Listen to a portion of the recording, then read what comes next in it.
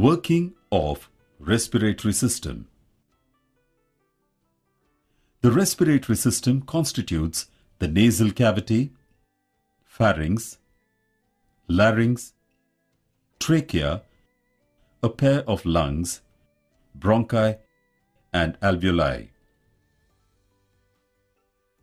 Air moves through pharynx, larynx, trachea, bronchi, and alveoli where gas exchange between oxygen and carbon dioxide takes place. The air is filtered by cilia, moistened by mucous membrane, and warmed by blood. Process of exchanging gases between the atmosphere and body cells is called respiration and involves breathing. Breathing occurs due to expansion and contraction of lungs.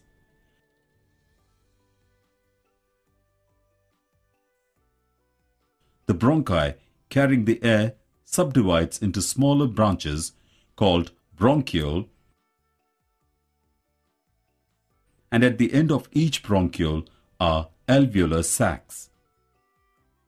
The alveolar sacs are surrounded by blood capillaries where the gas exchange takes place.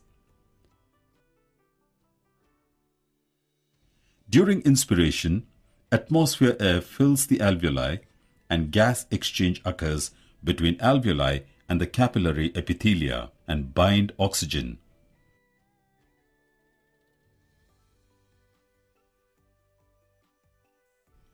Red blood cells in the capillary releases carbon dioxide.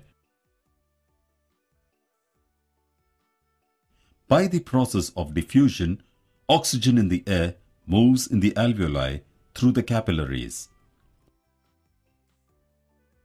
Carbon dioxide moves from the alveoli through the capillaries and is exhaled. This process is called respiration.